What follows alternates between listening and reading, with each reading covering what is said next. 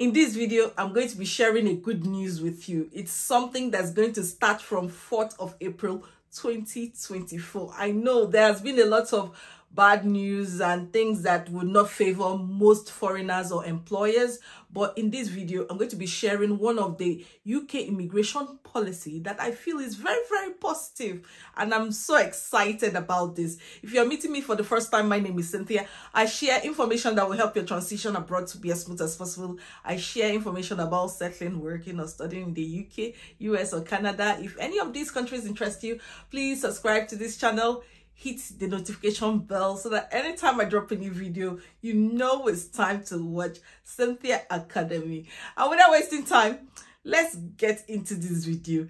In this video, I'm so happy about this because it's going to help a lot of people who are on the skilled worker visa route, and it can introduce a bit of flexibility for them. Now, I'm going to be sharing with you the old policy so that you can understand what the changes are. Now, if you check out this government website, I'm going to put the links to all these things in the description so that you can go and read it. You know, I always put the links in the description for you so that you can, you know, take your time and digest it. But this video, I'm going to share exactly how it appears on the government website so I can understand it better. It says taking on additional work. If you work overtime in the job you are being sponsored for, you do not need to update your visa. There is no limit to how many hours of overtime you can do. You can also work up to 20 hours a week in another job or for your own business, as long as you are still doing the job you are sponsored for. It's very clear. We know that you are allowed to work as many hours as possible with your current employer on a skilled worker visa. You can work overtime, you can work 60 hours. I don't know how many people that can work up to 80 hours, but you can do that. But when it comes to working for another job, you can only work for up to 20 hours a week. And they said your work must be either in the same occupation code at the same level as the job you are being sponsored for in a shortage occupation. As you can see, the current rule says that if you're going to take up another job, it should be only for 20 hours and it should be on a occupation code that is similar to the one that you're doing, or maybe it should be on the shortage occupations list. This has limited some people who maybe are passionate about healthcare to go into data analysis or going into something IT or any other occupation that is not similar to the code they are being sponsored for. The good news is that with the new immigration policy, especially the one published on the Statement of Changes in Immigration Rules, March 14th, 2024, on page 8, it says, in paragraph 6.2b for the definition of supplementary employment substitutes.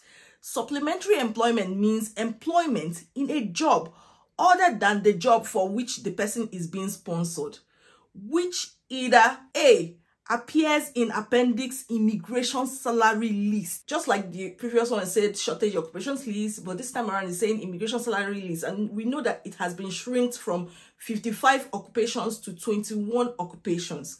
But let's read further. They said, or is in the same profession and at the same professional level as the job for which the person is being sponsored. In the previous law, it says the same thing, that it should be in the same profession or the same occupation code. C, if the person has permission as a skilled worker, is in an eligible SOC 2020 occupation code listed in tables 1, 2, or 3 of appendix skilled occupations. And I took the liberty to just go through table 1, 2, or 3. That's the SOC 2020, and I am so amazed. There is a variety of occupations you can choose for. So if you are currently working and you want to take up another job, you can explore any of those occupations on that list. So this is something you have to look out for. But you remember, it's going to take off from the 4th of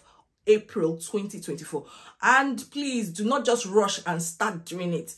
Wait for the law to be changed. Wait for the whole system to change before, and see it clearly on the government website before you just start, you know, taking up another job for 20 hours in an occupation that is different from your own occupation.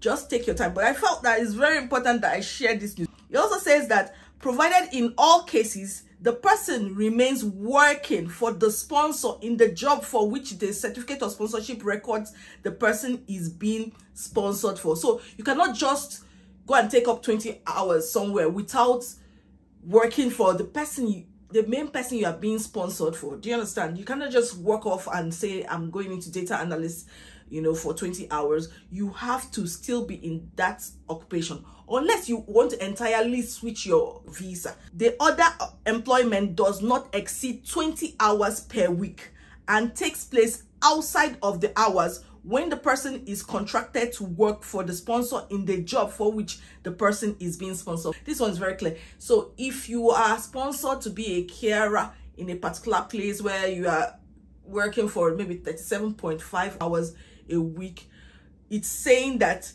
you should not exceed 20 hours in that other occupation that is you are picking up. Do you understand? You shouldn't exceed 20 hours. And you should work outside the hours at which you spend as a carer. So this is very, very clear. I really commend this because this flexibility will help other people who want to transition, maybe after their indefinite leave to remain. You want to do something else, you want to transition into another career. It's an opportunity for you to explore. Maybe you have tech skills and you just want to stay in that visa, and you get paid for working 20 hours, maybe as a software engineer, or maybe as a business analyst, or a DevOps solutions person or engineer. Just imagine, so much for you to explore. There is no excuse for you again. You know, the problem is that for many care workers, there is this struggle that when they reach their indefinite leave to remain period and they want to transition into something else, it might be very difficult for them to transition because they've been a carer for 5 solid years. But with this, you can start working in a new occupation code that's, as long as it's under the SOC 2020, and that list is beautiful. It's so, so beautiful. I just felt I should share this news with you. Remember to like, share, and subscribe, and also go through this document. I told you it's page 8 and page 9. Go through this document, read it for yourself. Do not start anything until the system has been updated on 4th of April and everything has been clarified. The fresh document they're going to upload, just do not start anything. But it's an exciting news. I'm looking forward to it. I'm looking forward to your fantastic transitions. I know that a lot of things are going to go through, yeah, I know many people that need this seriously, and I felt I should share it with you. Just see you in my next video. Bye bye.